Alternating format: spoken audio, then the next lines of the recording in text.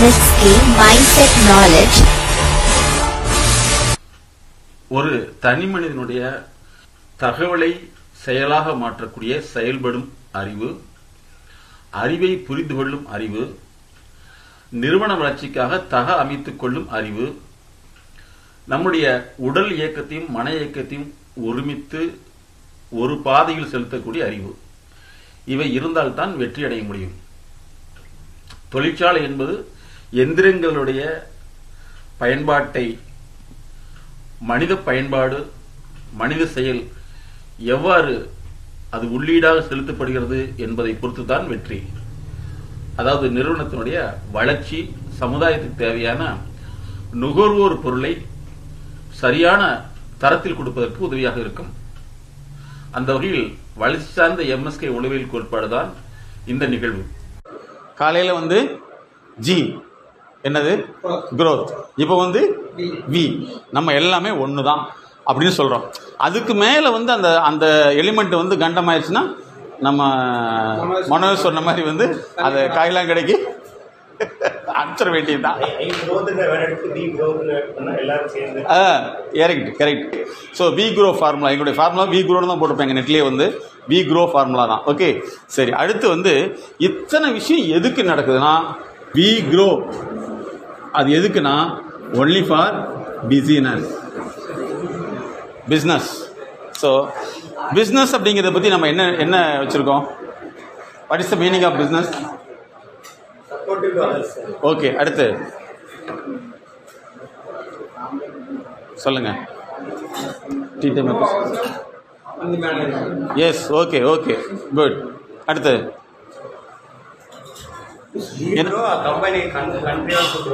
Okay, concurrent grow. Okay, new things. Business அப்படின்னா meaning என்ன? சரி, பரவாயில்ல. அது linguistic translation we accept. Linguistic explanation may be vary, but translation is accepted. வாங்க. Very interesting program. Please come. யாரோ ஒருத்தர்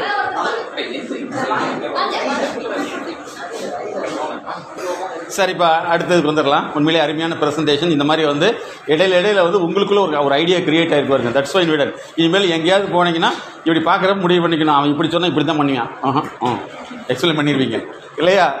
good. சரி, பிஸ்னஸ் அப்படிங்கிறது என்னன்னு சொன்னால், ஆக்சுவலாக நம்ம எல்லாமே ஒரு செயல் நினச்சிருக்கோம். Business is not act, it is a ப்ராசஸ்ன்னு சொல்கிறோம். பிஸ்னஸ்ங்கிறது ஒரு ப்ராசஸ். என்னன்னா, நீங்கள் ஒரு பொருளை இன்னொருத்திட்ட கொடுக்க போகிறீங்க, விற்க போகிறீங்க, ஆர்டர் எடுக்க போகிறீங்க. நீங்கள் பிஸ்னஸ் ஓனர், ஓகேங்களா? பிஸ்னஸ் கஸ்டமர்னு ஒருத்தர் இருப்பார்ல, இந்த பிஸ்னஸ் கஸ்டமர் அவருடைய மைண்டு ப்ராசஸ் 72 முறை வேலை செஞ்சால் தான் உங்களுக்கு ஓகே ஆகும்.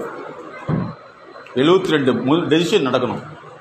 அப்போ ஃபஸ்ட்டு போய் சொல்லையில் அப்படி பார்த்துட்டு எல்லாம் தான் சொல்லிட்டு இருக்காங்க, உங்கள் பிஸ்னஸ் என்ன சொல்லுங்கள் அப்படிம்பாங்க. நீங்கள் நம்ம என்ன இன்டர்பிரட் பண்ணிட்டோம்னா, இது என்னது கொஞ்சம் கூட ஒரு ரெஸ்பெக்ட் இல்லாமல் பேசுகிறான்னு நினச்சிருப்போம். ஏன்னா அவங்களுக்கு உங்களை பார்த்துருப்பாங்களே தவிர அவருடைய பேக்ரவுண்டில் அவருடைய பிஸ்னஸ் ப்ராப்ளம் தான் ஓடும். அவர் சொல்யூஷன் தேடிட்டு நம்மளை பார்த்துட்டே இருப்பார். ஆனால் நீங்கள் என்ன செய்யணும்னா, குறைஞ்சபட்சம் இந்த 72ங்கிற வேர்டை ஞாபகத்தில் வச்சுங்க. 72.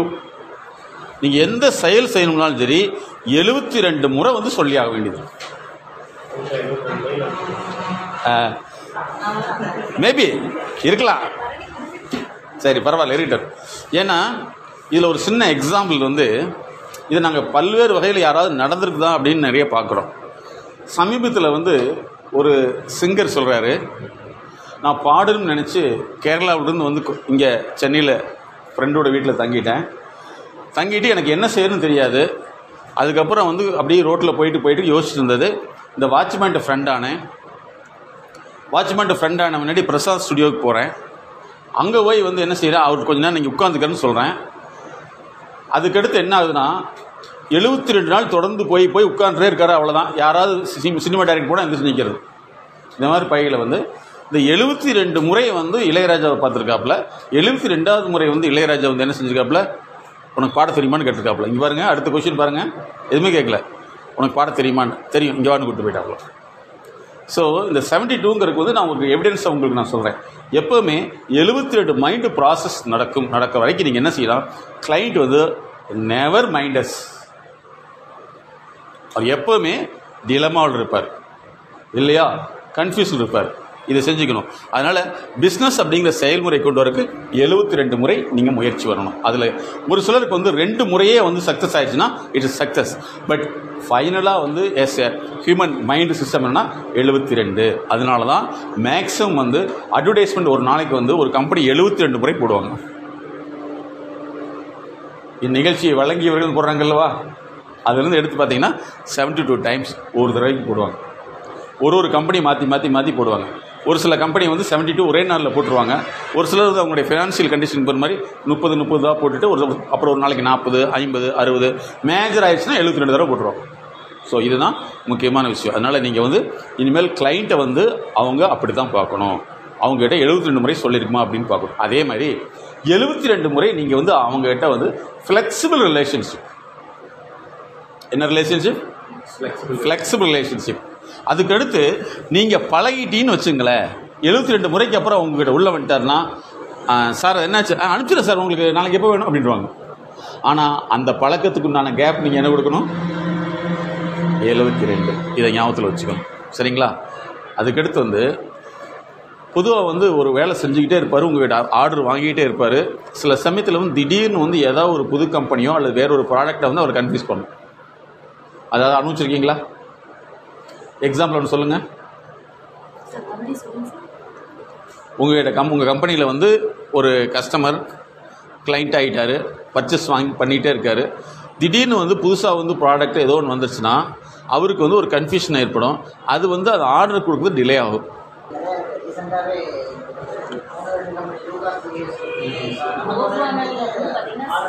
கொஞ்சம் எக்ஸாம்பிள் சொல்லுங்கள்.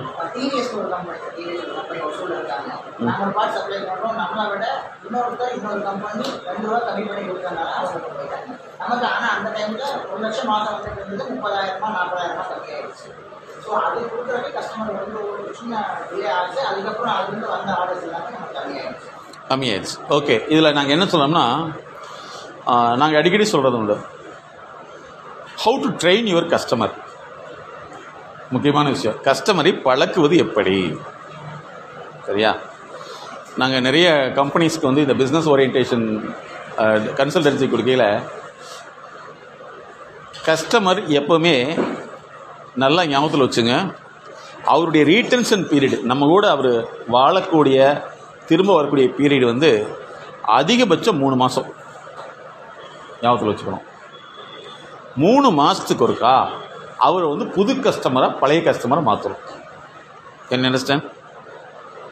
பழைய கஸ்டமரை புது கஸ்டமராக மாற்றணும். அப்போ அதுக்கு என்ன செய்யணும் அப்படின்னு சொன்னால், ஃபஸ்ட்டு உங்களுடைய ப்ராடக்டை போய் நேரடியாக உட்காந்து அதில் ஃபியூச்சர்ஸ் இருக்கிற மாதிரி ஒரு விஷயத்தை அவங்ககிட்ட சொல்லணும். நம்ம என்ன செய்வோம்னா, ஒரு ப்ராடக்ட் வந்துச்சு, இவர் நம்ம கஸ்டமர் ஆகிட்டாருன்னு சொல்லிட்டு விட்டுருவோம். ஆனால் ஒரு கஸ்டமருடைய வேலிடிட்டி எத்தனை நாள்? 3 மாதம், அதாவது 90 டேஸ். ஓகே, அதில் வந்து உங்களுக்கு 72 நாள் அவரை கவர் பண்ணுறதுக்கு இருந்தாலும் கூட பிரச்சனை இல்லை. ஆனால் 3 மாதத்துக்கு ஒரு அப்டேட் பண்ணணும். அதனால தான் இந்த ஃபார்முலா எங்கே யூஸ் ஆகுதுன்னா, எவ்ரி 3 மந்த் வந்து உங்கள் ஆப்பு வந்து அப்லோட் பண்ணணும் அல்லது அதை வந்து அப்டேட் பண்ணுங்க ஒரு ஃபார்முலா கொண்டு வந்திருக்காங்க. எல்லாமே ஹியூமன் மைண்டு தான் சார். மனம் எப்படி வேலை செய்யுதுங்கிற பொறுத்து எல்லா எலக்ட்ரானிக் சாஃப்ட்வேர் வேலை செய்யுது. அப்போ 3 மாதத்துக்கு ஒருக்கா உங்கள் கஸ்டமரை வந்து பழைய கஸ்டமரை ரெனிவல் பண்ணணும். புது கஸ்டமராக மாற்றுறதுக்கு அவர்கிட்ட இன் பர்சன் போய் உட்காந்து அவர்கிட்ட கொஞ்சம் நேரம் நிறைய எக்ஸ்பிளைன் பண்ணணும். அடுத்த ஒரு கேள்வி கேட்கலாம், என்னுடைய ப்ராடக்ட்டை நான் எப்படி மறுபடியும் சொல்கிறது அப்படின்னா, அதில் ப்ராடக்டில் வந்து ஏதாவது ஒரு பெனிஃபிட்டை நீங்கள் ஃபைண்ட் அவுட் பண்ணி சொல்லணும். அல்லது இந்த பெனிஃபிட் வந்து இந்த மாதிரி இருக்குது, வெளி கம்பெனியை விட எங்கள் கம்பெனி வந்து பெஸ்ட்டுங்கிற விஷயத்தை அவருக்கு ஃபிக்ஸ் பண்ண வேண்டியது உங்களுடைய முக்கியமான ஒரு விஷயம். Can you understand? ஓகே, ஏன்னா அவருடைய வேலிடிட்டி எப்போ எத்தனை நாள்? 3 மாதம்தான். ஏன்னா 3 மாதத்துக்குள்ளே நிறைய பேர் வெளியில் வருவாங்க. ஒரு ப்ராடக்ட் வந்து ஃபஸ்ட்டு வந்துருச்சுன்னா அந்த ப்ராடக்ட் வந்து மெச்சூராக இருக்குள்ளேயே வந்து பல பேர் வந்து அதுக்கு போட்டியாளராக வரலாம், இல்லைன்னா அதை போட்டு தள்ளுறதுக்கு வரலாம். கரெக்டாக? அப்போ நீங்கள் என்ன செய்யணும்னா புது கஸ்டமரை 3 மாதத்துக்கு ஒருக்கா நியூ கஸ்டமராக மாற்றணும். நியூ கஸ்டமராக மாற்றுறதுக்கு வந்து தொடர்ந்து அவர்கிட்ட எக்ஸ்பிளைன் பண்ணிக்கிட்டே வரணும். இந்த சிம்பிளான விஷயம் தான் உங்களுக்கு நான் சொல்கிறேன். ஒரு ஆள்கிட்ட பேசுறதுக்கு 72 முறை நீங்கள் ட்ரை பண்ணணும். அந்த 72வது முறை ஒரு கஸ்டமர் ஆகிட்டார்னா அவர் அதை கரெக்டாக 90 நாளைக்குள்ளே மறுபடியும் ஒரு பழைய ப்ராசஸ் நீங்கள் கொண்டு போகணும். அப்படி பண்ணிங்கன்னா தான் கஸ்டமர் ரீடென்ஷன் ஆவாங்க. ஓகேங்களா? இந்த மாதிரி ஏதாவது அனுபவப்பட்டிருக்கீங்களா? நிறைய இருக்குது. ஸோ இதை ஃபாலோ பண்ணணும். அதுக்கடுத்து வந்து கஸ்டமர் என்ன எதிர்பார்க்குறாங்க அப்படின்னா, எப்படி நம்ம ஸ்டாஃபுக்கு வந்து ஒரு ரெகக்னிஷன் எதிர்பார்க்குறாங்களோ அந்த கஸ்டமரும் தன்னை வந்து ப்ரைடு பண்ணணும்னு நினைப்பாங்க. நான் கோவையில் உள்ள மிகப்பெரிய கம்பெனி ஒரு 62 நாடுகள் இருக்குது. அதுக்கு நாங்கள் தான் நிறைய அந்த டீலருக்கெலாம் ப்ரோக்ராம்ஸ் நாங்கள் நிறைய பண்ணி கொடுத்துருந்தோம். அதில் ஒரு முக்கியமான விஷயம்னா அந்த கஸ்டமரை வந்து, அதாவது உங்களுடைய கிளைண்ட்டை வந்து உங்கள் கூட ஒட்ட வைக்கிறதுக்கு வந்து நிறைய பேசிக்கான ரூல்ஸ் ஃபாலோ பண்ணிகிட்டே வரணும். அவங்களுடைய மைண்டை வந்து அனலைஸ் பண்ணி அதை கொண்டு வந்தே மட்டும்தான் நம்ம வந்து நமக்கு வந்து அவங்க ராயல் கஸ்டமராக இருப்பாங்க. அவங்க வந்து நம்ம ராயல்ட்டி கொடுக்குற அளவுக்கு நமக்கு வருவாங்க. இதை நிறைய வந்து கம்பெனிகள் ஏன் மறந்துருச்சு அப்படின்னா நிறைய லாஸ் ஆகுது. இன்றைக்கி பார்த்தீங்கன்னா இன்னொரு எக்ஸாம்பிள் சொல்கிறேன். இன்றைக்கி தமிழ்நாட்டில் உள்ள நிறையா பல்கலைக்கழகங்களே வந்து அட்மிஷன் இல்லாமல் இருக்குது. தெரியுமா உங்களுக்கு? அட்மிஷன் கிடையாது. நிறைய ஸ்கூலில் அட்மிஷன் கிடையாது. நிறைய காலேஜ் வந்து இழுத்து மூடுற அளவுக்கு இருக்குது. என்ன காரணம் அப்படின்னு சொன்னால், இந்த காலேஜ் வந்து என்ன செஞ்சா ஆரம்ப காலத்தில் வந்து நிறைய ஸ்டூடெண்ட் பணம் கொடுக்குறான்னு வாங்கிடுச்சு. அவன் இதே பணத்தை கொண்டு வந்து கொடுத்துட்டே இருப்பான்னு நம்பிட்டான். ஆனால் டேஸ்ட் மார்க் சொல்லலாம். இன்றைக்கி வந்து பார்த்தீங்கன்னா ஹிஸ்ட்ரி டிபார்ட்மெண்ட்டு, பிகாம் இதுக்கு மட்டும்தான் அட்மிஷன் ஆகிருக்கு. கம்ப்யூட்டர் சயின்ஸ் சுத்தமாக முடிஞ்சிருச்சு. ஆனால் கிராமத்தில் பார்த்தீங்கன்னா கிராமப்புற கல்லூரிகளில் கம்ப்யூட்டர் சயின்ஸ் பெருசுன்னு ஃபாலோ பண்ணுறாங்க. மற்றதில் சுத்தமாக முடிஞ்சு போச்சு. ஏன்னா எல்லா காலேஜுமே என்னென்னா எங்கிட்ட வருவான்னு நினச்சிட்டான். இனிமேல் வந்து காலேஜுகள் வந்து இனி தளவுக்கு ஒரு மிகப்பெரிய கஷ்டமாக மாறப்போகுது. ஏன்னா அவங்க வந்து கஸ்டமரை வந்து மெயின்டைன் பண்ணவே இல்லை. ஃபேக் இன்ஃபர்மேஷன் கொடுத்து ஏமாந்துட்டாங்க. அதனால் நிறைய பேர் வந்து பார்த்திங்கன்னா அந்த எஜுகேஷனும் வித்ட்ராவல் ஆகிட்டு இப்போ இவ்வளோ எது கஷ்டப்படணும், சாதாரண ஒரு டிகிரி படித்து போகலாங்கிற அளவுக்கு வந்துட்டாங்க. ஸோ அதே மாதிரி தான் நீங்கள் கஸ்டமரை வந்து வெளி உலகத்தில் உங்களை கொண்டு போகிறதுங்கிறது it's a very toughest job. அது வந்து நிறையா பிராண்டிங்கில் பண்ண வேண்டியது இருக்குது. அதனால தான் பிஸ்னஸ் பிராண்டிங் சொல்கிறோம். ப்ராடக்ட் பிராண்டிங் வேறு, பிஸ்னஸ் பிராண்டிங் வேறு, அதே மாதிரி பிஹேவியரல் பிராண்டிங் வேறு, குவாலிட்டி பிராண்டிங் வேறு. ஸோ அதனால் வந்து நீங்கள் கஸ்டமரை வந்து இந்த விஷயத்தில் அப்ரோச் பண்ணிங்கன்னா நிச்சயமாக அவர்னால் வந்து உங்களுடைய ப்ராடக்டை வந்து எப்போவுமே மனசில் வச்சுக்கிற மாதிரி பண்ண முடியும். உங்கள் ப்ராடக்டை வந்து அவர் ரெப்ரசன்ட் பண்ணுற அளவுக்கு நீங்கள் மாற்றணும். நல்லா தெரிஞ்சுங்க சார். பிஸ்னஸை சேல்ஸ் பண்ணுறவராக வச்சுருந்தீங்கன்னா அந்த கிளைண்ட்டு சேல்ஸ் மட்டும் தான் பண்ணுவார். ஆனால் அவரை வந்து நீங்கள் பிராண்ட் அம்பாசிடராக மாற்றுறதுக்கு NEET lot of consultancy to that client. ஏன்னா ஒவ்வொருத்தருமே வந்து தன்னுடைய கிளைண்ட்டை நிறைய வச்சுக்கணுங்கிறதுக்கு நிறைய ஹார்ட் ஒர்க் பண்ணுறாங்க. இன்றைக்கெல்லாம் பார்த்தீங்கன்னா டிஜிட்டல் உலகம். மேடத்துடைய பொண்ணு அமேசானில் ஒர்க் பண்ணுறாங்க. அதுக்கு தனியாக வந்து எத்தனை பேர் ஒர்க் பண்ணுறாங்க பின்னாடி கிளைண்ட்டை வந்து தக்க வைக்கிறதுக்கு. இந்த உலகம் வந்து நிறைய ப்ராடக்டை வந்து எவ்ரி செகண்டு லான்ச் பண்ணிகிட்டே இருக்குது. அதில் வந்து நமக்குள்ளே அவங்கள கொண்டு வரக்கு lot of work is there. அதில் ப்ரைமரியாக ஒர்க் என்னென்னா நீங்கள் அவங்கள புது கஸ்டமராகவே மாற்றிட்டு வரணும். Don't considers a old one. ஓகேவா? இதை ஃபாலோ பண்ணணும்.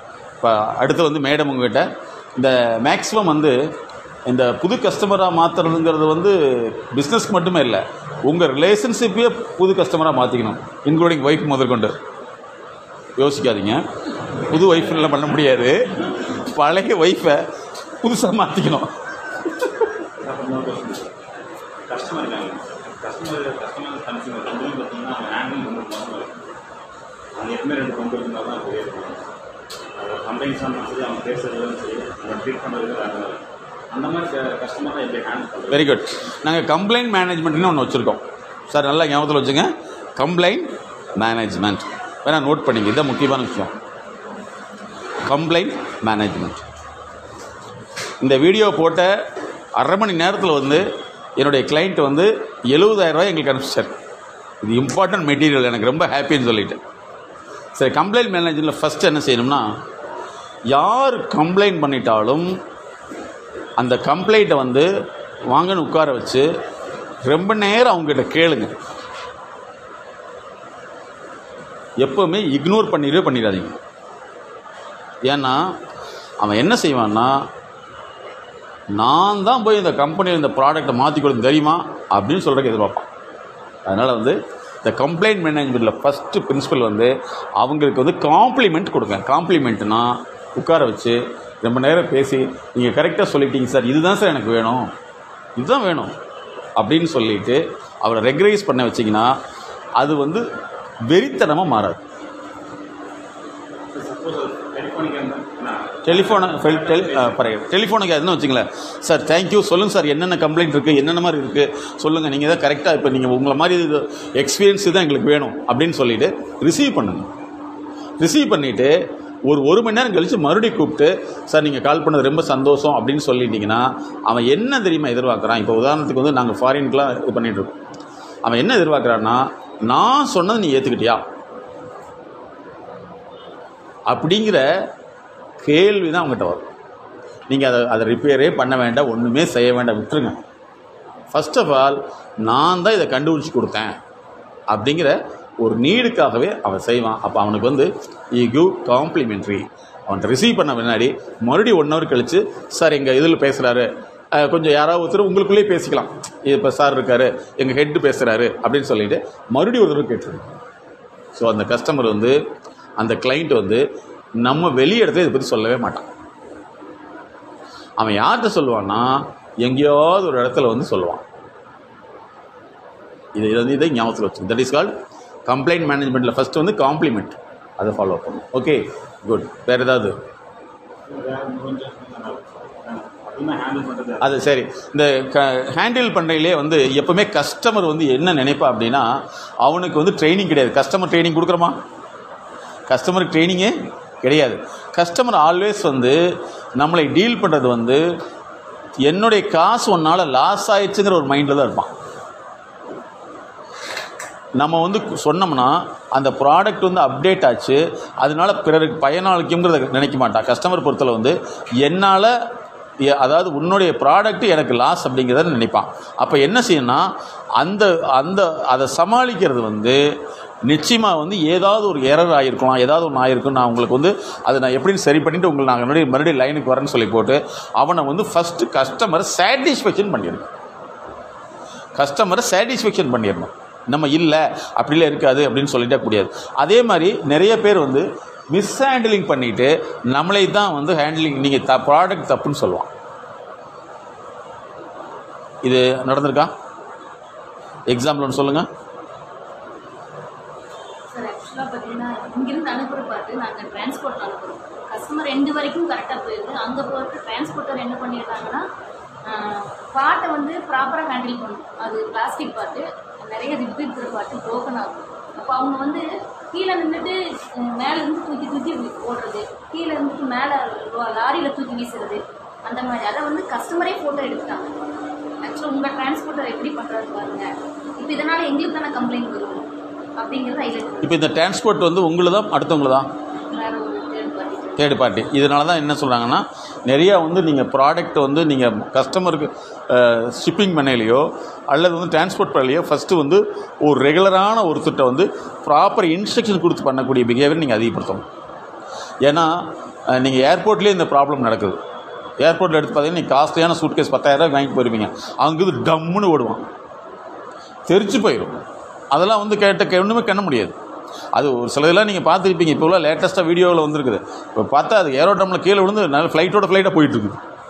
அந்த மாதிரி நடக்குது. அதனால் வந்து இந்த டிரான்ஸ்போர்ட் மேனேஜ்மெண்ட் அப்படிங்கிறதுல முக்கியமான ஒரு விஷயம் என்னென்னா, நீங்கள் அந்த டிரான்ஸ்போர்ட் பீப்புளுக்கு வந்து நீங்கள் சரியான முறையை ஒரு சேனலைஸ் பண்ணி அவங்கள்ட்ட கொடுக்கலைன்னா அவன் செய்கிற தப்பு எல்லாமே கம்பெனி மேலே தப்பாக மாறிடும். அது வந்து ரொம்ப வல்னரபிள் பாயிண்ட். ஸோ அதை வந்து நீங்கள் எலிமினேட் பண்ணணும். சரிங்களா? சரி, அதுக்கடுத்து வந்து இது வந்து டிரான்ஸ்போர்ட்டில் வரக்கூடிய ப்ராப்ளம். இன்னொன்று வந்து ஹேண்ட்லிங்லேயே ப்ராப்ளம் இருக்கும். உங்களுடைய அந்த ப்ராடக்டை வந்து எப்படி யூஸ் பண்ணணுங்கிறது சாதாரண விஷயம் நம்ம நினச்சிருப்போம், ஆனால் அதுவே தெரியாது. இதே லாஸ்ட் டைம் பார்த்தீங்கன்னா ஒரு பார்ட் சார், நார்மலாக வந்து ஒரு ரெண்டு ரிப்புக்கு இடையில டைமென்ஷன் பார்க்கணும். அது வெறுமே அது ஒரு இன்ஸ்ட்ருமெண்ட்டை யூஸ் பண்ணி பார்க்கும்போது அதை வந்து பாட்டம் சைடில் பட் பண்ணி பார்த்தா தான் அந்த டைமென்ஷன் ஓகே. கஸ்டமர் எல்லாம் நியூவாக ஒரு பர்சன் பார்க்குறாரு, அவர் டாப்பில் வச்சு பார்த்துட்டு அது என்சிஆர் ரைஸ் பண்ணிடுறாரு. எங்கள் சைடில் வந்து ப்ராப்ளங்கிற மாதிரி க்ரியேட் ஆகிடுது. அப்புறம் அவருக்கு எக்ஸ்பிளைன் பண்ணும்போது, சார் இது நீங்கள் தப்பாக சொல்கிறீங்க, அது வராது அப்படின்னு அவருக்கு எக்ஸ்பிளைன் பண்ணி சொன்ன பின்னாடி அவர் வந்து அந்த பர்சன் யார் பார்த்துருக்காங்க அப்படிங்கிறத ஐடென்டிஃபை பண்ணி நியூ பர்சன் பார்த்துருக்காரு, அவங்க ஹேண்டில் பண்ண தெரியல அப்படிங்கிறது. ஆனால் அதுக்கு முன்னாடி கம்ப்ளைண்ட்டாக க்ரியேட் ஆகிடுச்சு. அதுக்கு பின்னாடி அவங்க அக்செப்ட் பண்ணிக்கலாம். எப்போவுமே அதனால தான் நான் உங்களுக்கு ஒரு சின்ன ஒரு கோல்டன் ஃபார்முலா என்னென்னா, நீங்கள் வந்து உங்களுடைய கஸ்டமரை வந்து ரீட்டைன் பண்ணுறதுக்கு வந்து புது கஸ்டமராக மாற்றணும். அந்த புது கஸ்டமராக மாற்றுறதுக்கு வந்து என்ன செய்யணும்னா, அதில் முக்கியமான பாயிண்ட் வந்து ஹேண்ட்லிங் ப்ரொசீஜரில் இப்போ நாங்கள் வந்து அப்டேட் பண்ணியிருக்கோம் சார், இதில் வந்து அக்யூரசி எங்களுக்கு வேண்டியது இருக்குது அப்படின்னு சொல்லிவிட்டு அவங்ககிட்ட மறுபடியும் அப்டேட் பண்ண வைக்கணும். இல்லைன்னா புதுசாக ஒரு ஆளை கூப்பிட்டு நீங்கள் சொன்ன மாதிரி கேலிப்ரேஷன் பண்ண சொல்லுவாங்க, வெயிட் பண்ண சொல்லுவாங்க. அவனுக்கு அது வேலை தான், மெத்தட் தெரியாது. அப்போ வந்து தப்பான இன்ஃபர்மேஷன் கொடுத்துருவான். அதனால் நீங்கள் வந்து அதை ரீகேலிப்ரேட் பண்ண வேண்டியது முக்கியமான அவசியம். ஓகே, அடுத்தது அதே மாதிரி கஸ்டமர் சைடு பார்த்தீங்கன்னா 2 டைப் இருப்பாங்க. ஒரு டைப்பு 10 பீஸாக குறைவாக இருந்துருக்குன்னு பார்ப்பாங்க. இன்னொரு டைப்பு காசு எச்சா இருந்தாலும் பரவாயில்ல எங்கே இருக்காங்கன்னு பார்ப்பாங்க. இந்த கஸ்டமரை ஐடென்டிஃபை பண்ணி இவங்களுக்கு சூட்டபுளானதை நம்ம ரெடி பண்ணி அப்டேட் பண்ணிகிட்டே வரணும். கஸ்டமருக்கு மெயினாக கண்டுபிடிச்சி நம்ம ஒவ்வொரு கஸ்டமரையும் ஒவ்வொரு தடவையும் அவங்களோட ஆக்டிவிட்டி நம்ம நோட் பண்ணி அதை கண்டறிஞ்சிட்டே வரணும். கஸ்டமரை பொறுத்தவரை வந்து நீங்கள் ப்ராப்பர் அப்டேஷன் வந்து சும்மா வச்சு கொடுக்கணும். அதுதான். ஓகே, அடுத்தது கஸ்டமர்கிட்ட நீங்கள் வேறு என்ன ப்ராப்ளத்தை ஃபேஸ் பண்ணீங்க அதெல்லாம் நீங்கள் கேட்கலாம்.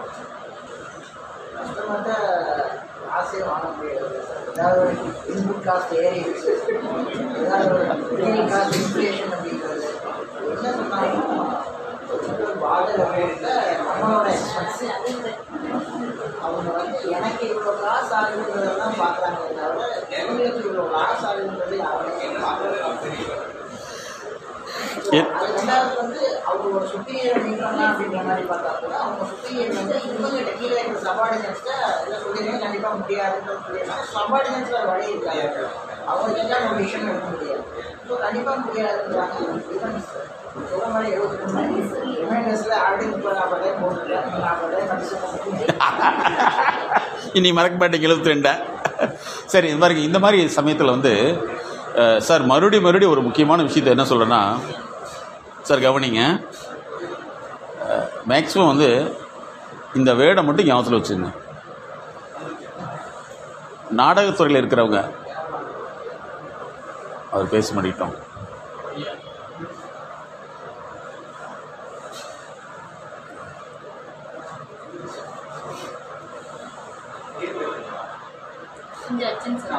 முடிட்டோம் 2 நிமிஷம், அதெல்லாம் ஒன்றாகாது. முடிட்டோம் ஒன்றும் பிரச்சனை இல்லை. 1 நிமிஷத்தில் ஒன்றா இருப்பதில்லை.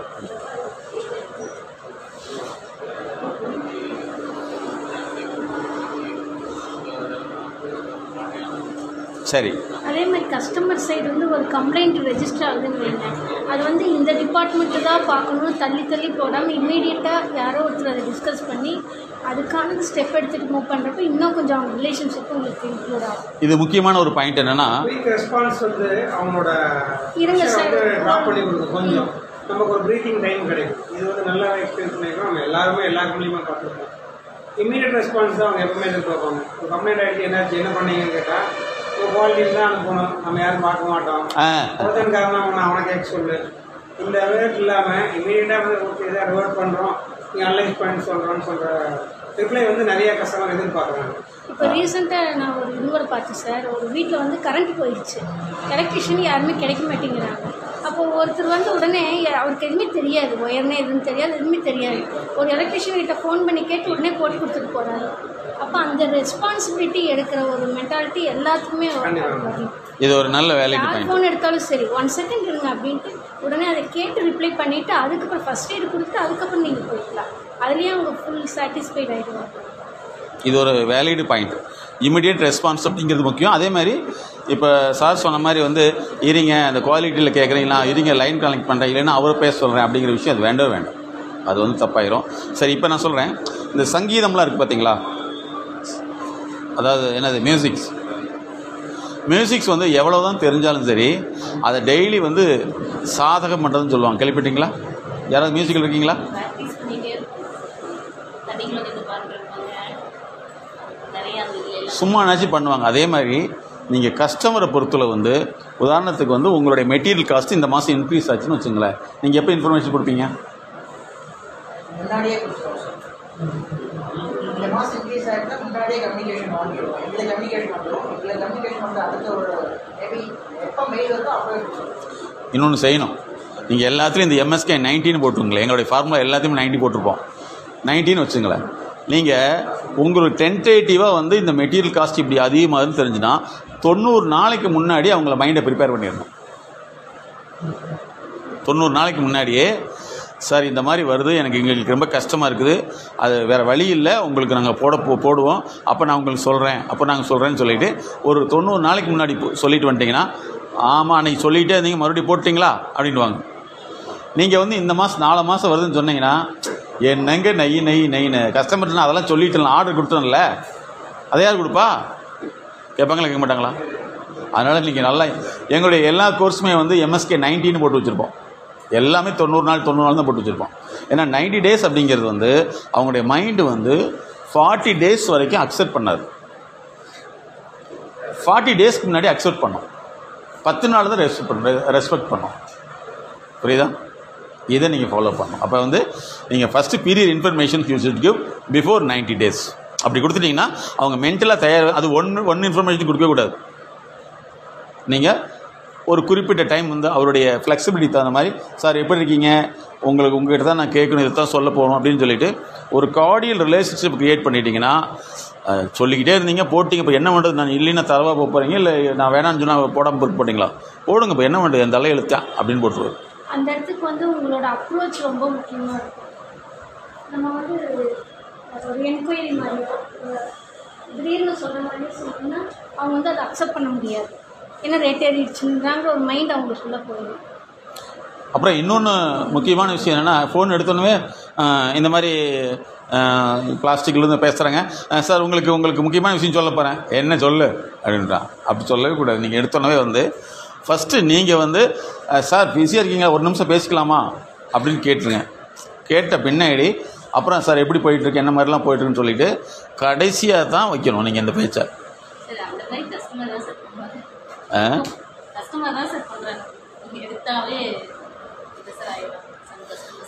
நம்ம ப்ரெஷர் ஆயிடுமா, அவங்க ப்ரெஷர் ஆகிடும். சொல்லும்போது அவங்க பேராகிராஃப் பேசிடுவாங்க சார்.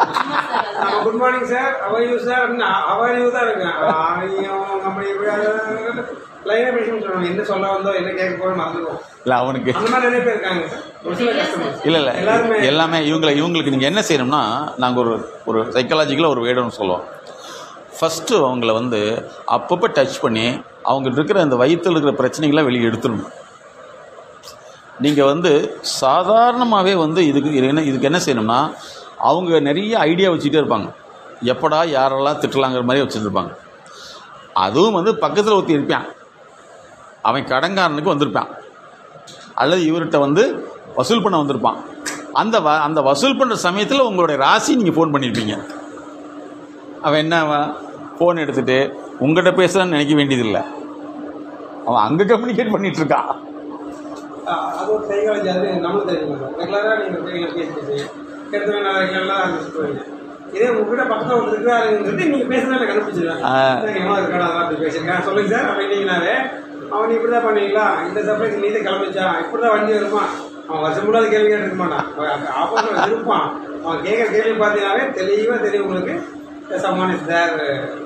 அதான் இப்போ இது என்னென்னா, இப்போ இவன் வந்து அவன் முன்னாடி வந்து டயத்தை எலாப்ஸ் பண்ணுறதுக்கு தான் நம்மகிட்ட கேட்குறாங்கிறது நம்ம பண்ணிவிட்டு கொஞ்சம் கம்பெனி கொடுக்கணும்.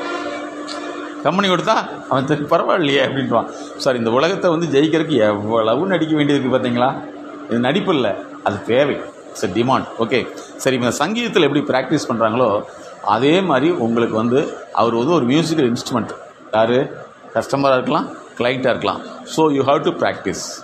அந்த ப்ராக்டிஸை பண்ண தான் அவர் புரிஞ்சுக்குவார். அதனால தான் சமீபத்தில் வந்து ஒரு கம்பெனிக்கு வந்து ஒரு இன்டர்வியூ வந்தார்.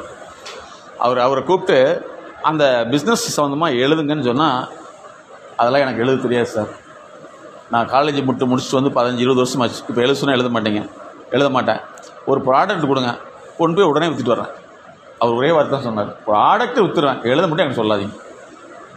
அப்படி அதே மாதிரி தான் அந்த கஸ்டமர் சம்டைம் பழகியிருப்பார். அப்போ நீங்கள் என்ன செய்யணும்னா, அந்த கஸ்டமர்கிட்ட வந்து நீங்கள் அவர் கம்பெனி கொடுக்குறீங்க அப்படிங்கிற விஷயத்தை அவருக்கு உணர்த்துனீங்கன்னா அவர் வந்து கொஞ்சம் கொஞ்சமாக வந்துடுவார். இல்லைன்னா 10 பேரை பார்த்துட்டு அவங்க எப்போவுமே யோசிச்சுட்டு இருக்கிறது 10 பைசா எங்கே குறையும், அதை விட ஏன் 10 மாதத்துக்கு கடன் குடிப்பான், இதே விஷயம்.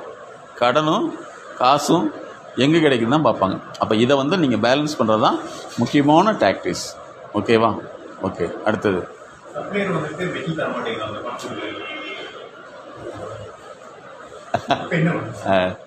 அதாவது சப்ளையர் வந்து எப்போ நம்மளை இக்னோர் பண்ண ஆரம்பிக்கிறான் அப்படின்னா, அவன் வந்து 4 தடவை கேட்பான், 5 தடவை கேட்பான், 6வது தடவை வந்து நம்மளாக கூப்பிட்டு கொடுக்கலைங்கிற பட்சத்தில் வந்து அவனுடைய மனசில் கணக்கு என்ன ஆயிடுச்சுன்னா, இவங்க வாயில் போட்டுருவாங்க, ஏமாற்றிவாங்கிற ஒரு விஷயத்து இருப்பான். அப்போ நீங்கள் என்ன செய்யணும்னா, ஏன் சிரிக்கிறாரு, சரியா? அப்போ நீங்கள் என்ன செய்யணும்னா, ஆக்சுவலாக வந்து அந்த உங்களுக்கு சப்ளையர் இருக்காங்க பார்த்தீங்களா, சப்ளையர்கிட்ட வந்து நம்ம ஒரு சப்ளை பண்ணிகிட்டே இருக்கணும். என்ன சப்ளைனா, சார் உங்களுக்கு கொடுக்க வேண்டியது இருக்குது, ஞாபகத்துலேயே இருக்குது, நாங்கள் கொடுத்துருவோம், இதை மறுபடியும் சொல்கிறோம், உங்களுக்கு நாங்கள் சொல்கிறதுக்கு ரொம்ப கஷ்டமாக இருக்குது சார், நான் மறுபடியும் சொல்லுவோம், நீங்கள் கஷ்டப்படக்கூடாதுன்னு சொல்லியிருந்தோம். அதுதான் பண்ணிகிட்டு இருக்கோங்கிறீங்களா?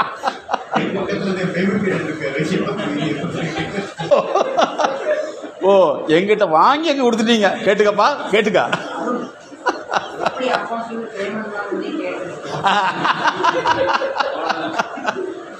Very nice, very nice. ஆனால் இதெல்லாம் நினைச்சு பார்க்கல வந்து ஒரு இன்விசிபிள் டாட் தான் இதெல்லாமே. ஒரு பொருள் இங்கே போய் அங்கே போய் இங்கே போய் எவ்வளோ பெரிய பொருளாக இருந்தாலும் சரி வாய் வார்த்தையில் தான் விற்கிது இல்லைங்களா? ஒன்றுமே இல்லை, வாய் வார்த்தை வந்து. அதனால தான் ஒரு மனிதனுடைய இந்த psychic பவருங்கிறது that is a very amazing energy. நம்ம வந்து ஒரு குறிப்பிட்ட ஸ்டேஜில் அந்த சப்ளையரை பழக்கிட்டோம்னா அவங்க எவ்வளோ நாள் வேணாலும் வெயிட் பண்ணுவாங்க சார். 2 மாதம் ஆனால் பரவாயில்ல விடுங்க சார், அது வந்துடும், நான் உங்களுக்கு மெட்டீரியல் அனுப்புகிறேன், லெவலுக்கு வந்துடுவாங்க சார். அவர் அப்படிப்பட்டவர் தான் நினைக்கிறேன். சரி, ஓகே, குட். இப்போ வந்து இந்த எமோஷன், இந்த வந்து பிஸ்னஸ்க்கு மட்டுமே எமோஷன் கிடையாது, ஃபேமிலிக்கு எமோஷன்ஸ் இருக்குது. இந்த எப்படிலாம் எமோஷனை வந்து ஃபேமிலியிலேயும் நீங்கள் சந்தோஷமாக இருக்க முடியும், அதே மாதிரி பிஸ்னஸ் சந்தோஷமாக இருக்க முடியுங்கிறது வந்து எமோஷனை பற்றி மேடம் கொஞ்சம் ப்ரீஃபாக எக்ஸ்பிளைன் பண்ணுவாங்க. இப்போ ஒர்க் ப்ரெஷரும் உங்களுக்கு அதிகமாக இருக்கும். ஃபஸ்ட்டு ஸ்டார்ட் ஆகுறதே பார்த்தீங்கன்னா உங்களுக்கு வீட்லேயே தான் இருக்கும். வீட்டிலேருந்து நீங்கள் கிளம்பி வர்றப்பவே ஒரு இந்த டென்ஷனோடு தான் இங்கே வர்றப்போ இங்கேயும் எமோஷனல் ஆகும், அங்கேயும் எமோஷனல் ஆகும். வந்தோடனே ஒய்ஃப் கூப்பிடலாம், இல்லை குழந்தைங்களுக்கு ஏதோ ஒரு பிரச்சனை இருக்குதுன்னு சொல்லலாம், இல்லை அது குழந்தைங்க ஸ்கூலில் விட்டுட்டு வர்றதா கூட இருக்கலாம். அப்படி வர்றப்போ உங்களோட கான்சன்ட்ரேஷன் இங்கே வராது. உங்கள் மைண்டு வந்தோடனே அவங்க என்ன ஆகுமோ, என்ன நடந்துருக்குமோ அப்படிங்கிறது தான் அதிகமாக போயிட்டுருக்கும். இப்போ ஒரு எஜுகேஷன், ஒரு குழந்தை 9th படிக்கிறது 10th படிக்கிறதுனா அது கொண்டு கூட்டிகிட்டு போய் விடுறதுல இருக்கலாம், கூட்டிகிட்டு வர்றதுல இருக்கலாம், வீட்டில் யாரும் பார்த்துக்கிறதுல இருக்கலாம். இந்த மாதிரி பிரச்சனைகள் இருக்கிறப்ப தான் உங்களுக்கு அதிகமாக எமோஷனல் ஆகும். இன்றைக்கி நாங்கள் பார்க்குற பாருங்கள், ஆஃபீஸில் வந்து உட்காந்து ஒரு மெயில் வந்து அவங்களுக்கு மூக்கில் ரத்தம் வந்துருக்கு, அந்தளவுக்கு எமோஷனலாக டிஸ்டர்ப் ஆகிடுறாங்க. பார்த்தா அவங்களுக்கு ஃபுட்டே சாப்பிட முடியல, ஹை பிபி ஆகிடுது. பார்த்தா குழந்தைங்கள பார்த்துக்க முடியல, ஒர்க் ப்ரெஷருன்றாங்க, இதுன்றாங்க. அப்போ எங்கே அங்கே டிஸ்டர்பன்ஸ் ஆகுதுன்னா அந்த கம்யூனிகேஷன், அந்த உள்ளுக்குள்ளே போகிறதில்ல. இதுதான் நாங்கள் என்ன சொல்கிறோன்னா ABCDE இதே ஃபாலோ பண்ணி சொல்கிறோம். நோட் பண்ணிங்க அப்படிங்க.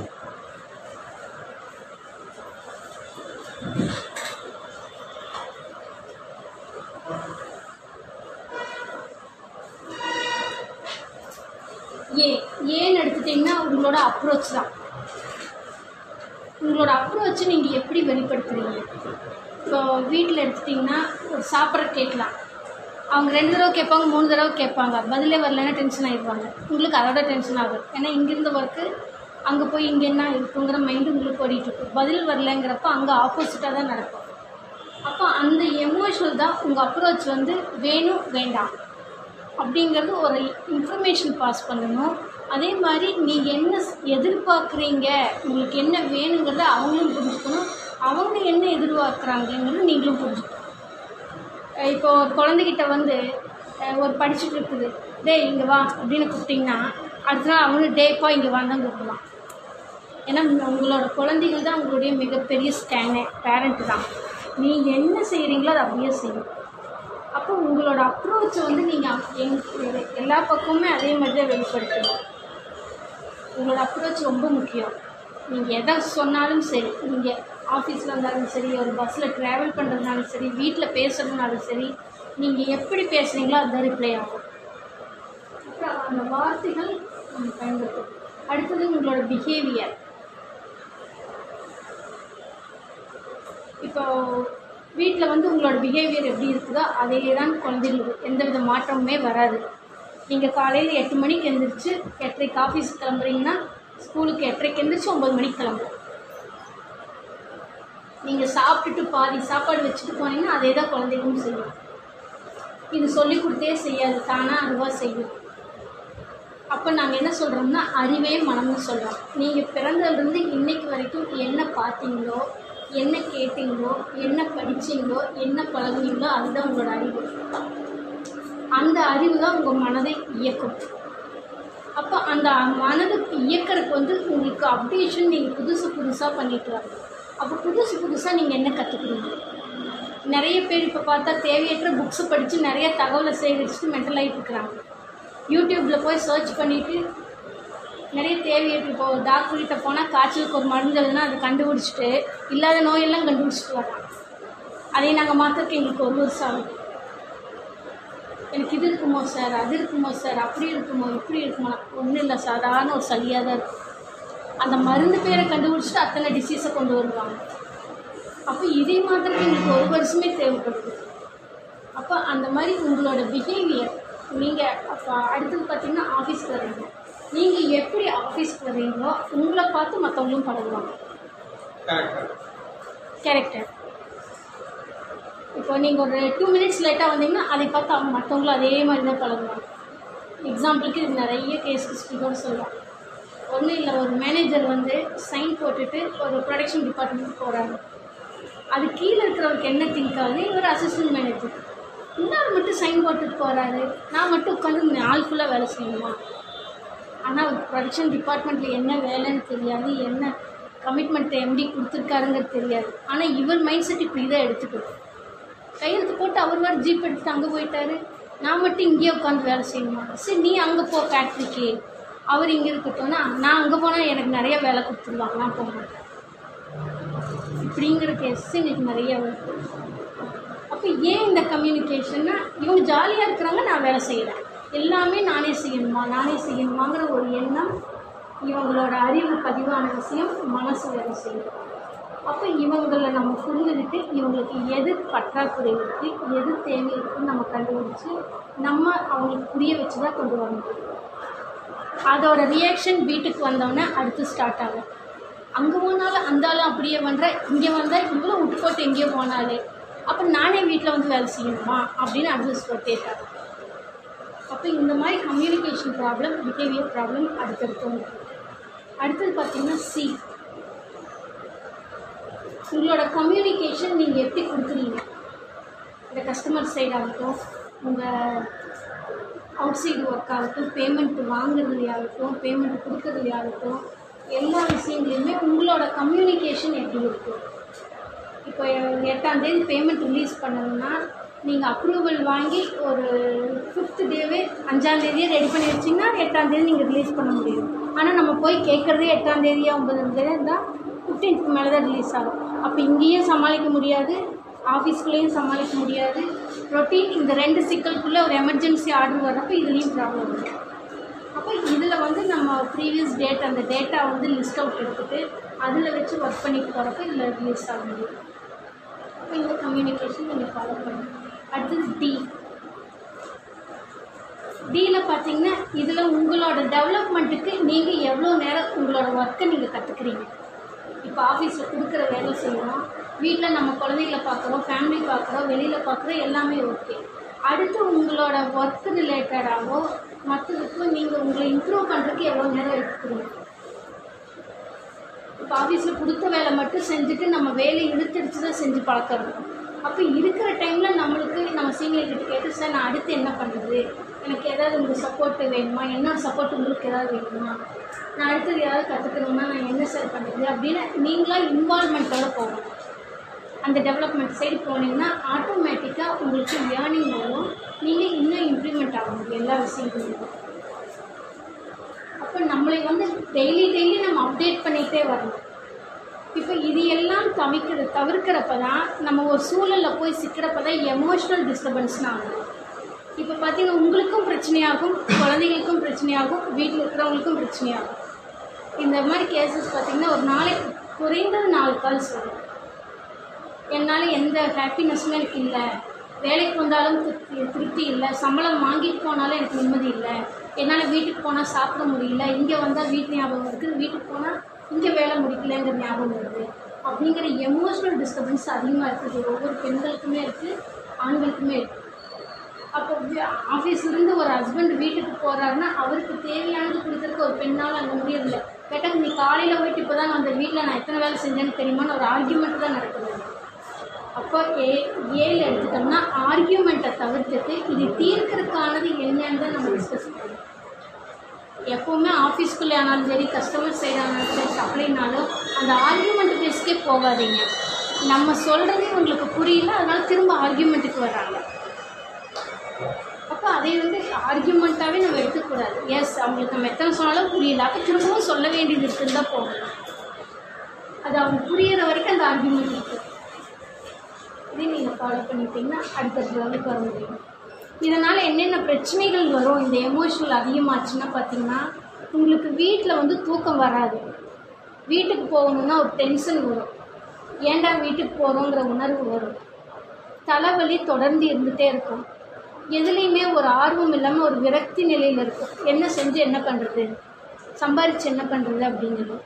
இப்போ ஒரு 38 வயசில் ஒரு ஒர்க் பண்ணுறவங்க ஒரு குழந்தை எடுத்து அவங்க டிஸ்கஸ் பண்ணுறாங்க.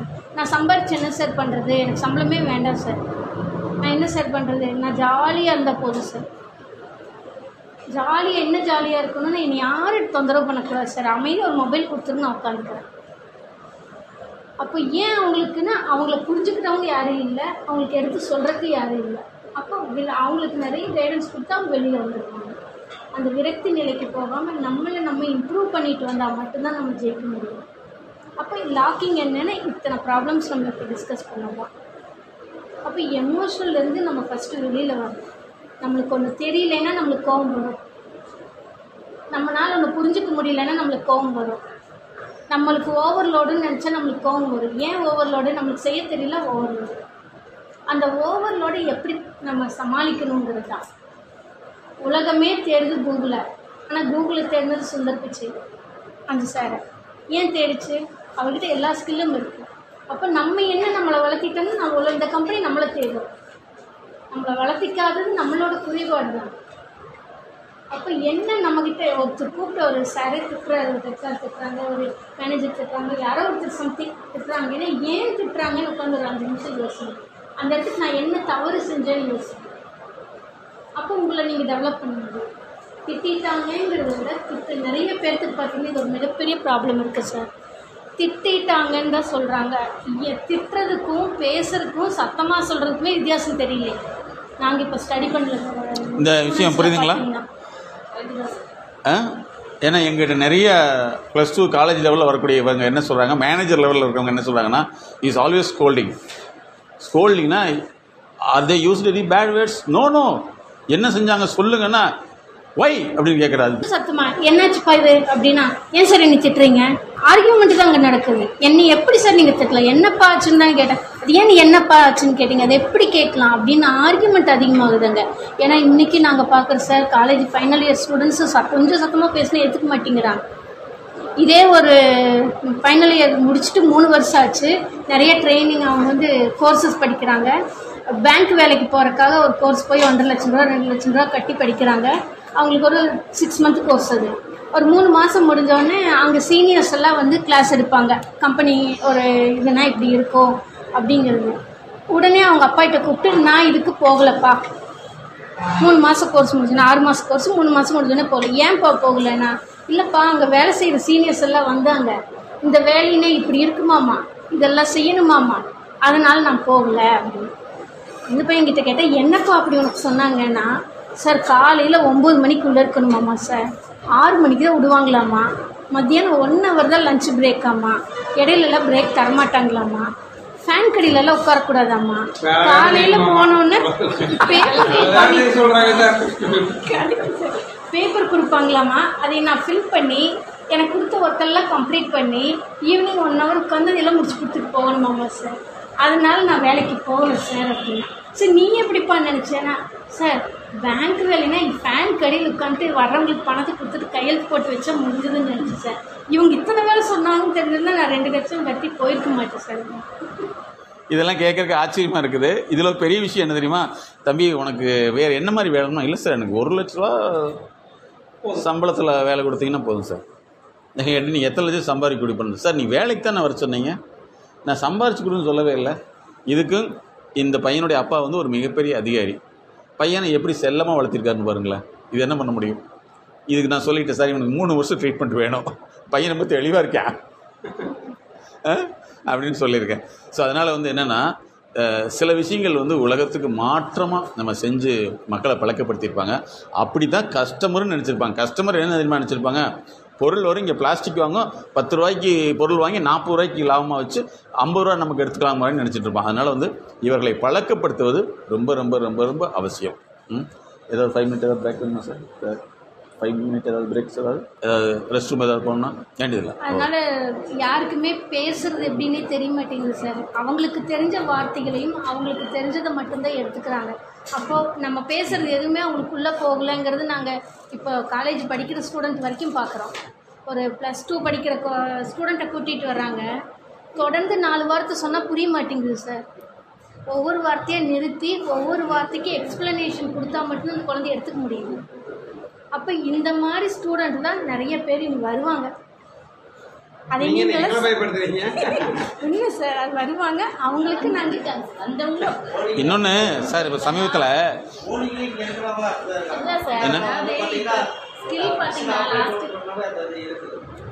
இன்னொரு முக்கியமான இல்லை சார், இதே ஐடி கம்பெனி பார்த்தீங்கன்னா ஒரு ப்ராஜெக்ட் கொடுக்குறாங்கன்னா அவங்களுக்கு வந்து பிடிஎஃப் அனுப்பிச்சிடுவாங்க. 3 மாதம் அவங்களுக்கு ஃபஸ்ட்டு ட்ரைனிங் அதுதான். 3 மாதம் அனுப்பிச்சிட்டாங்கன்னா அந்த புக்கை ஃபுல்லாக இவங்க படிக்கிறது தான் வேலை.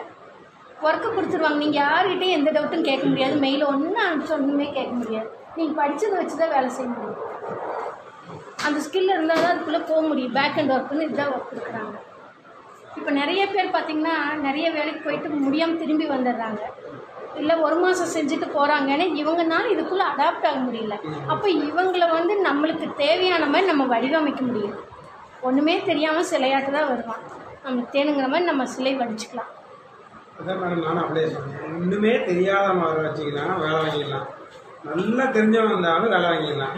நடுவில் ஒரு கேட்டகரி வரும், நீங்கள் என்ன பண்ணீங்கன்னு பாருங்க, நீங்கள் சொன்ன எல்லா ஏபிசிடி எனக்கு மேலே போயிடும்.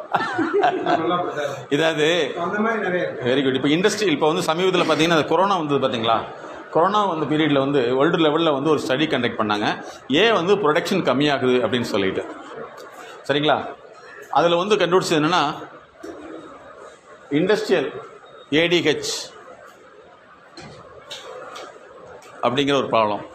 கார்பரேட்லேயும் இதே மாதிரி தான், CADHS, அதாவது என்னென்னா அட்டென்ஷன் டிஃபிஷியன்சி ஹைப்பர் ஆக்டிவிட்டி சிண்ட்ரோம்ங்கிற ஒரு ப்ராப்ளம். இது வந்து இது வரைக்குமே வந்து என்னென்னா குழந்தைகளுக்கு தான் இருக்குது அப்படின்னு சொல்லிட்டு இருந்தாங்க. பட் இன்றைக்கி வந்து இன்வேரிபிளி நிறைய பேர்த்துக்கு இருக்கக்கூடிய முக்கியமான அடையாளம் தான் இப்போ சார் சொன்னார் பார்த்தீங்களா, அவன் என்ன சொன்னாலும் ஒரு இன்ச்சும் கூட நகரவே மாட்டான். ஏன்னா அவனுக்கு வரக்கூடிய டிசீஸ், அவனுக்கு வரக்கூடிய பிரச்சனை பார்த்தீங்கன்னா ஹை இம்பல்சிட்டி. எப்போவுமே அவன் இதை செய்ய மாட்டான், வேறு ஏதோ ஒன்று செஞ்சுட்டே இருப்பான். அதுக்கடுத்து நீங்கள் சொல்கிறத அவன் காதில் வாங்கவே மாட்டான், வாங்கினாலும் பாதி தான் வாங்கியிருப்பான், மீதி வந்து அவனாக சேர்த்து நீங்கள் சொன்னதாக சொல்லிடுவான். ஓகே, அதுக்கடுத்து அவங்கள 2 கேட்டகரி இருக்காங்க. ஒரு கேட்டகரி வந்து என்ன தெரியுமா, ஒரே இடத்துல உட்காரத்தான் விரும்புவான். நீங்கள் பார்த்துருப்பீங்களா? அப்படி அவன் வந்து உட்கார்ந்த கடையிலேயே உட்கார்ந்துக்கிட்டு விரும்பான். இது வந்து ஹைப்போகினஸ்தட்டிக். இன்னொரு டைப் இருக்கான் ஹைப்பர் கினஸ்தட்டிக். அவன் என்ன செய்வான்னா உட்காரவே மாட்டான், அங்கிட்டு இங்கிட்டு துருதுருன்னு போவான், அங்கே போய் பார்த்து துருதுரு இங்கே வந்துடுவான். இன்றைக்கி வராங்க சார் நிறைய பேர், என்னால் ஆஃபீஸில் 1/4 மணி நேரத்துக்கு மேலே ஒரு இடத்துல இருக்க முடியாதுன்றாங்க. ஒன்றா தம் அடிக்கிறதுக்கு போகணும், இல்லைன்னா டீ குடிக்க போகணும். அதிகபட்சம் 1/4 மணி நேரம் தான் என்னால் அந்த இடத்துல இருக்க முடியுங்கிறாங்க. ஆமாம், அங்கே செய்ய மாட்டான். ஏன்னா அங்கே போனால் சம்பளம் கிடைக்காதுல்ல. அப்படியே அப்போ இந்த 2 பேர்த்தை எப்படி டீல் பண்ணணும்னா, நீங்கள் ஒரே விஷயம் வந்து மொத்தமாக டோட்டல் ஒர்க் கொடுத்தீங்கன்னா வேலை செய்ய மாட்டான். ஒவ்வொரு வேலையாக ஒன்றொன்னா எப்படி தெரியுமா, இதை போய் அங்கே போய் வச்சுட்டு வந்துட்டு எங்கிட்ட சொல்லு அப்படின்றணும். போய் வச்சுட்டு வந்துட்டு சார் வச்சுட்டோம்மா, இப்போ போய் அதை எடுத்துட்டு பார்த்துன்னு சொல்லணும். நீங்கள் வச்சுட்டு போய் எடுத்துட்டு வான்னா அங்கே வச்சு இங்கேயே வச்சுட்டு இருப்பேன்.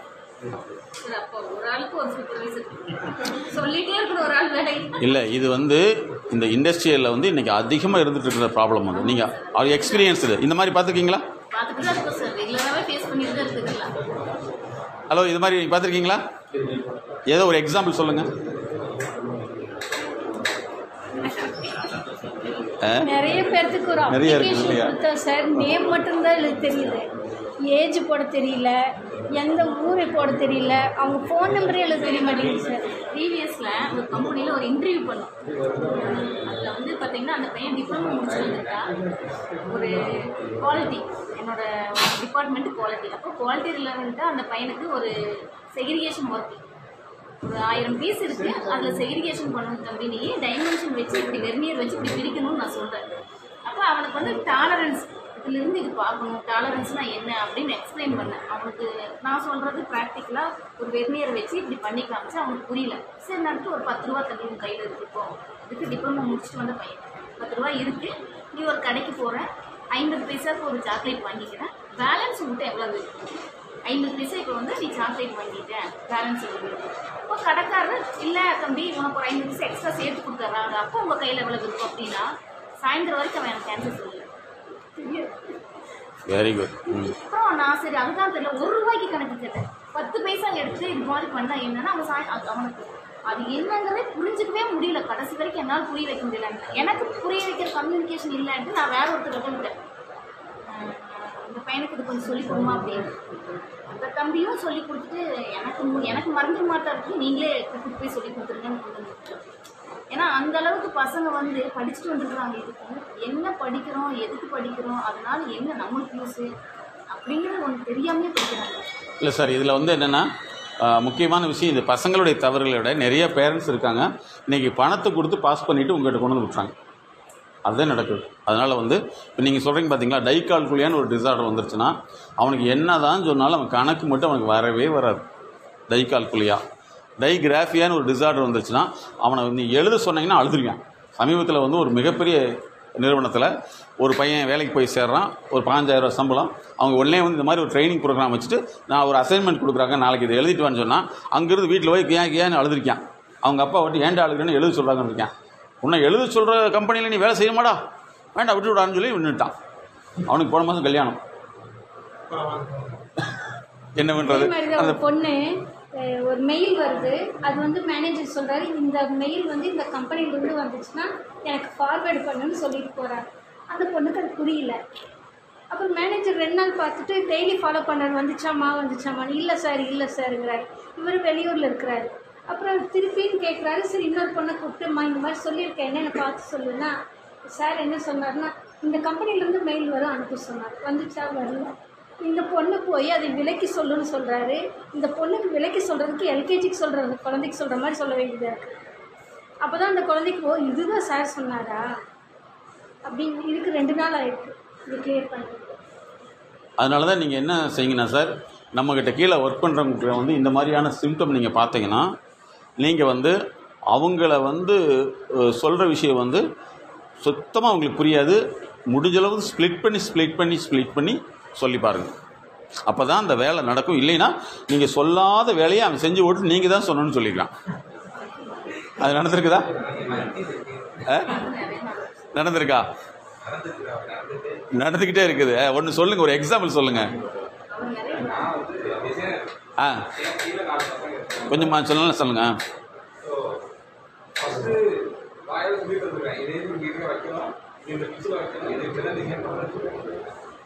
தலையில மாற்றி எங்கே வைக்கலாம் சொன்னாங்க. அப்புறம் பேப்பர் எடுத்து இது பேர் இது இங்கே தான் இருக்கணும், இதை நடக்கக்கூடாது, எப்பயுமே இது நடக்கக்கூடாது அப்படின்னு சொன்னாலும் அடுத்த டிசைன் பண்ணும்போது நகைக்கிறேன். நீ அதுக்கு தான் நகரக்கூடாது சொன்னீங்க, நான் இந்த டிசைன்ல நகைத்து வச்சுக்கலாம்ல இதுதான் கான்செப்ட். இதுதான் டெய்லி. ஸோ டெய்லி வந்து உங்களுக்கு இந்த ஒரு ப்ராஜெக்ட் இருக்குது இல்லையா, எக்ஸ்பிளனேஷன் அண்ட் எக்ஸிக்யூஷன் இல்லையா, கரெக்டாக? சரி, இப்போ இதை பற்றி நீங்கள் கொஞ்சம் கேட்டுக்கலாம். பொதுவாக வந்து நாங்கள் சிம்பிளாக உங்களுக்கு இந்த விஷயத்தை நான் சொல்கிறேன், நீங்கள் ஃபாலோ பண்ணுங்கள். யார்கிட்டுமே வந்து சொன்ன பின்னாடி அந்த நீங்கள் கொடுக்குற லிசனை வந்து மைண்டில் வச்சுக்கூடிய இது இருக்காது. அதுக்கு பேர் வந்து என்னென்னா ரீடென்ஷன் சொல்கிறோம். ஓகே, ஆக்சுவலாக என்னுடைய ரிசர்ச் என்னன்னு சொன்னால், இந்த முன் பகுதி இருக்குள்ள முன்மூளை வேலை செய்கிறதுக்கு பேர் டாக்டர் அல்லன்பேடுங்கிற ஒருத்தர் கண்டுபிடிச்சது WMங்கிற ஒரு ப்ராசஸ். அதனுடைய கண்டினியூஷன் தான் நான் கண்டுபிடிச்சிருக்கேன். சரியா? அதாவது இந்த முன்மூளை வந்து என்னென்ன ஒர்க் பண்ணுது அப்படின்னு சொன்னால், இது மைண்டு. முன்மூளையில் வந்து எக்ஸிக்யூஷன் பாயிண்ட், அது மூளை கிடையாது. அதுக்குள்ளே வெளியில் வரக்கூடிய விஷயம் வந்து ஒன்று வந்து டாஸ்க் ஸ்விட்சிங் சொல்லுவோம். ஒரு வேலையை சொன்னீங்கன்னா அதை உடனே செய்யறது. சரியா? Real time performance. ஓகே, அதுக்கடுத்து ஒர்க் எக்ஸிக்யூஷன். ஓகே, அதுக்கடுத்து ரீடென்ஷன். இதெல்லாம் அவங்களுக்கு வந்து ஃபெயிலியராக இருக்கும்.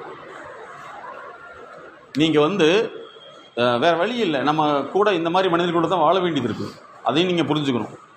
எல்லாமே வந்து பார்த்தீங்கன்னா எக்ஸாமினேஷன் எப்படி நடக்குது, இவ்வளோ பெரிய சிலபஸை 8 கொஷின் 10 கொஷின் பதில் கொடுத்துட்டா இந்த சிலபஸ் படித்ததாக அவனுக்கு என்ன செஞ்சிடறாங்க, சர்டிஃபிகேட் கொடுத்துட்றாங்க. இன்டர்வியூவில் 4 கேள்வியை கேட்டால், அது இன்றைக்கி பிளேஸ்மெண்ட்டுன்னு ஒன்று வந்தது இல்லைங்களா? பிளேஸ்மெண்ட் ட்ரைனிங்கிறது ஒரு பெரிய கொடுமையான விஷயம். 4 கேள்வி கேட்டால் நீ இப்படி பதில் சொல்லி கொடுத்தா பிளேஸ்மெண்ட். அப்படி தானே? அதை சொல்லிவிட்டு இங்கே வந்துடுவான். நீங்கள் பார்த்தீங்கன்னா ஆஹா ஊகுன்னு மனப்பாடம் பண்ணி சொல்லான்னு உங்களுக்கு தெரியாது.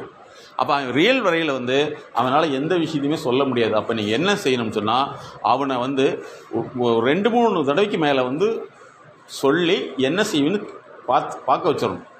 அது நீங்கள் வந்து டிப்ளமோ மட்டும் இல்லாமல் BA அதை விட மோசம், ME சூப்பர் மோசம். ஒரு அதிர்ச்சியான செய்தி என்னென்னா, ஒரு மேத்தமெட்டிக்கல் டாக்டரேட் பண்ணவங்க PhD பண்ணவங்களை கூப்பிட்டு இன்டர்வியூவில் கேட்குறாங்க, வருஷத்துக்கு எத்தனை நாள்னு சொல்லிட்டு. ஐ திங்க் 280 அப்படின்றது. அதுக்கப்புறம் அவங்க கேட்டிருக்காங்க, வாட் இஸ் திஸ், ஏன்னா இது கூட ஆன்சர் தெரியலையா? இங்கே வேறு இதுக்கெல்லாம் எங்களுக்கு சொல்லித்தரது கிடையாது, இதெல்லாம் சிலபஸே கிடையாது. ஹலோ, இது சிலபஸே கிடையாது. அவர் மொத்தம் ஆமல்ல, இது எங்கேயுமே சொல்லிக் கொடுக்கல. எஸ், பரவாயில்ல, நீங்கள் போங்க. எந்த அளவுக்கு இருக்குதுன்னு பாருங்களேன். நீங்கள் வந்து அப்படிலாம் நீங்கள் வந்து படிப்பை வந்து நம்ம ஜென்ரேஷனோட நீங்கள் வந்து முடிஞ்சு போச்சு. இனிமேல் வரக்கூடியவங்க எல்லாமே வந்து அவன் நிறைய படிச்சிருப்பான், ஆனால் ஒன்றுமே தெரியாது.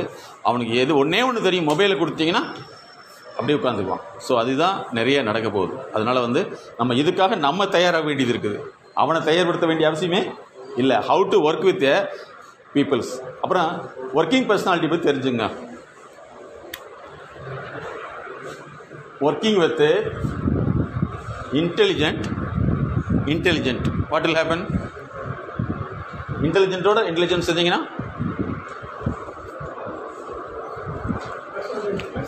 intelligent ஒரு people intelligent ஒர்க் பண்ணீங்கன்னா என்ன ஆகும்? ஒரு இன்டெலிஜென்ட் பீப்புள் இன்னொரு இன்டெலிஜென்ட் பீப்புளோட சேர்ந்து வேலை செஞ்சாங்கன்னா என்ன நடக்கும்? டெவலப்மெண்ட். இதில் வந்து என்னென்னா மேக்ஸிமம் வந்து டெவலப்மெண்ட் வர்றதுக்கு வாய்ப்பு இருக்குது. இதுதான் ரியாலிட்டி. சரி, இன்டெலிஜென்ட் நீங்கள் நினச்சிருக்கீங்க, ஆனால் ஒருத்தர் கூட சேர்றீங்க, ஆனால் அவன்கிட்ட சண்டை வருதுன்னா அவன் வந்து இடியாட்டிக். சரிங்களா? Intelligent idiotic. What will happen? அங்கே தான் இடியாட்டிக். What will happen? இங்கே தான் டீம் டெவலப் ஆகும். தெரியுமா? 2 இடியட்ஸ் இருந்தால் என்ன செய்வாங்க? நம்மளெல்லாம் வேலை செய்ய சொல்கிறாங்கடா இவனுங்கெல்லாம், ஏன்டா நம்ம வேலைக்கோட வந்தோம், வாட் இஸ் திஸ், HR சரியில்லை, AR சரியில்லை, BR சரியில்லை, எல்லாம் சொல்லி போட்டு வேலை செய்ய, இது நம்ம இதுக்கு 2ல் 1 முடிவு பண்ணி நான் வேலைக்கே வந்தேன் அப்படிம்பியா. சரிங்களா? ஸோ இந்த கேட்டகரியை நீங்கள் மறக்கக்கூடாது. ஸோ நம்ம யாரு கூட இருக்கோம்னு சொல்லிட்டு நீங்கள் அதுக்காக வந்து அவனை பார்த்து இடியாட்னு சொல்லிடாதீங்க. நீங்கள் புரிஞ்சுக்கணும், இந்த மிஷின் வந்து ரோடர் என்ன பண்ணணும்? மெதுவாக தான் ஓட்டணும். 2வது, அது ஸ்பீடு வெஹிக்கிள்ஸ் கிடையாது, பிளாட்ஃபார்ம் போடுற வெஹிக்கிள்ஸ். அண்டர்ஸ்டாண்ட்? ரோட் ரோலர் என்னது? பிளாட்ஃபார்ம் போடக்கூடிய வெஹிக்கிள்ஸ். அதை போய் நீங்கள் ஃப்ளைட்டுன்னு நினச்சது யாருடைய தப்பு? நம்மளுடைய தப்பு. அப்போ யாரை ரோலராக மட்டும்தான் யூஸ் பண்ணிக்கணும். நீங்கள் போய் அதை போய் இன்டெலிஜென்ட் நினச்சிங்கன்னா நம்ம தான் இன்டெலிஜென்ட்டாக மாறிடுவோம். ஓகே. ஸோ தகவல் பரிமாற்றத்தில் இன்னொரு செயல் சார் இருக்குது. அதாவது ஒருத்தருக்கு எல்லாமே தெரிஞ்சிருக்கும், அவங்க கிட்ட போய் அதிகமாக விளக்கங்கள் கொடுப்பாங்க, அது நிறைய ப்ராப்ளம் வரும். ஆனால் ஒன்றுமே தெரியாது, அவங்கக்கிட்ட ஷார்ட்டாக சொல்லிட்டு வந்துடுவாங்க. இந்த கம்யூனிகேஷன் ப்ராப்ளம் எல்லா பிஸ்னஸ்லேயும் வரும், செல்லர் சப்போர்ட்லேயும் வரும், சப்ளையர்கிட்டையும் வரும், உங்களுக்கு பேமெண்ட் விஷயத்துலேயும் வரும். ஓகே, சரி. இப்போ அடுத்து வந்து நம்ம ஒரு சின்ன ஒரு இது பண்ணிக்கலாம். இப்போ 1 2 3 4 5 அப்படி சொல்லிவிட்டு அப்புறம் 1 2 3 4 5 அப்படி சொல்லுங்க பார்க்கலாம். அப்படியே இல்லை அவங்களே சொல்லிட்டு பரவாயில்ல. ஏன் அப்படின்னா இங்கே பாருங்க, ஹலோ சார், நாங்கள் இந்த மாதிரி சொல்லி ஒரு 30 பேர் உள்ள வந்து கிட்டத்தட்ட வந்து 1.5 மணி நேரம் சொல்லிட்டாங்க. 1 2 3 4 5 என்ன சார் என்ன சொன்ன மறுபடியும் சொல்லிட்டோம். இதை நாங்கள் ஃபுல்லாகவே வீடியோ ஷூட் பண்ணோம். நம்ம நினைக்கிறோம் சாதாரண விஷயம் சொல்லிட்டு சார் அந்த ஒரு இதை கொண்டு வரக்கு கன்ஃபியூஷன் கொண்டு வரக்கு ஆஃப் டே இது ப்ரோக்ராமுங்க ஏற்காடு ஸ்டெர்லிங் ரிசார்ட்டில் நடந்தது. அவங்கள சொல்லி புரிய வைக்கிறதுக்குள்ள திஸ் இஸ் தட் யா அப்படின்னு சொல்கிறக்குள்ள 1/2 மணி நேரம் ஓடி போயிடுச்சு. சரி, ஓகே. இப்போ 1 2 3 4 அப்புறம் 1 2 3 4 சொல்லுங்க சார். 1 2 3 4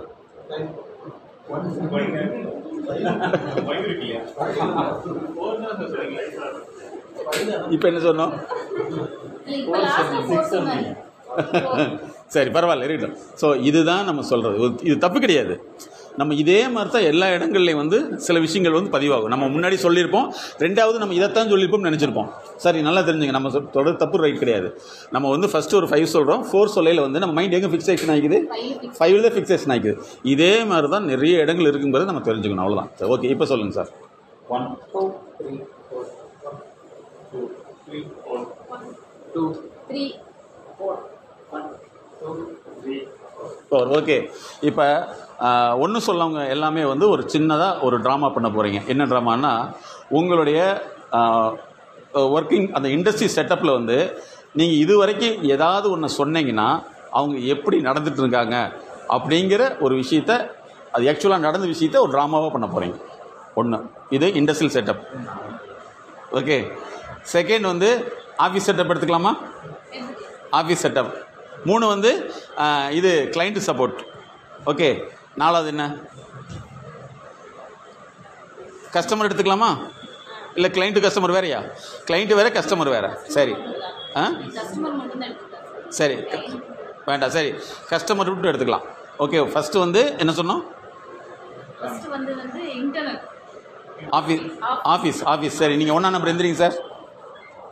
நீங்கள் ஆக்சுவலாக என்ன நடந்தது, இது வரைக்கும் எப்படி நடந்தது அப்படிங்கிறத செஞ்சு போட்டுட்டு ஆஃப்டர் தட் இனிமேல் அது எப்படி செய்ய வைக்க போகிறீங்கன்னு சொல்லிடணும். ஓகே. 1 தனியாக வந்துடுங்க. 2 அதுக்கடுத்து என்னது? 2 என்ன சொன்னோம் சார்? ஆஃபீஸ் ரெண்டாவது. முதல்ல சொன்னது என்னது? ஏதோ ஒரு இன்சிடென்ட் நடந்தது ஆக்ட் பண்ணி, அதாவது இதுக்கு பிஃபோர் ஆஃப்டர் தட், இதுக்கு முன்னாடி எப்படி நடந்துச்சு, இனிமேல் அது எப்படி நீங்கள் செய்ய போகிறீங்க அப்படிங்கிறது. இப்போ ஃபஸ்ட்டு வந்து ஆஃபீஸ் இல்லையா? செகண்ட் வந்து ஃபேக்ட்ரி. ஓகே. அதுக்கடுத்து அதாவது வந்து ஃபேக்ட்ரி ஒன்று எடுத்துக்கலாம். அப்புறம் அக்கௌண்ட்ஸ் நம்பர் ஒன்று எடுத்துக்கலாம். இப்போ வந்து கஸ்டமர் கிளைண்ட் ஒன்று எடுத்துக்கலாம். 4 ஆயிடுச்சா? 4. ஃபேக்ட்ரி, செகண்ட் ஆஃபீஸ், 3வது அக்கௌண்ட்ஸ் டிபார்ட்மெண்ட்டு, 4வது வந்து கஸ்டமர் அல்லது கிளைண்ட். இதுக்கு இந்த மாதிரி 4 டீம் 4. சரி, இது முன்னாடி வரைக்கும் என்ன நடந்துட்டு இருந்துங்கிறத ஆக்சுவலாக ஆக்ட் பண்ணி காமிக்க போகிறீங்க. ஆஃப்டர் தட் இன்னைக்கு வந்து இது இனிமேல் அதை எப்படி செய்ய போகிறீங்க அப்படிங்க அந்த மாதிரி நடந்து. சரி, அது நீங்கள் எல்லாம் பண்ணிக்கிங்க. Start now. ஃபஸ்ட்டு சொல்லுங்கள் சார். அக்கௌண்ட்ஸில் என்னென்னா அவருக்கு மனோஜுக்கு தெரியும். அவங்களுக்குள்ள மனோஜ் வேறு டீம் போயிட்டாரா? சரி, அக்கௌண்ட்ஸ் இருக்கிறதுனால அவரையும் கூட சேர்த்துக்கலாம். நீங்கள் ஒரு ஆள் அங்கிட்டு மாற்றிக்கிங்க.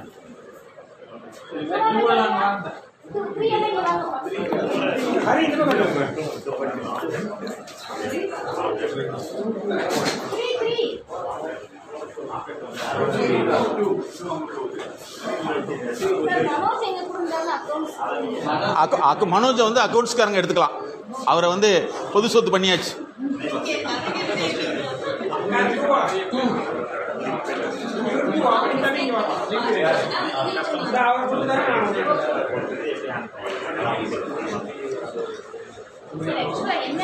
என்னன்னா இப்போ ஒன்றும் இல்லை, இது முன்னாடி வரைக்கும் வந்து ஒரு அக்கௌண்ட்ஸில் வந்து ஒரு பிரச்சனை நடக்குது, அல்லது ஆஃபீஸில் வந்து அவர்கிட்ட கேட்குறாங்க, பேமெண்ட் கேட்குறாங்க, கொடுக்கல, அல்லது வந்து அவருக்கு வந்து சம்திங் ஏதாவது நடக்குது.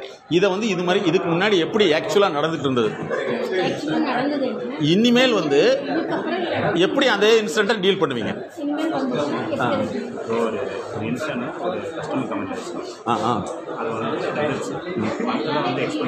இல்லை வந்தது வந்து இது வரைக்கும் எப்படி டீல் பண்ணிட்டு இருந்தீங்க, இனிமேல் இந்த ப்ரோக்ராமுக்கு முன்னாடி எப்படி டீல் பண்ண போறீங்க?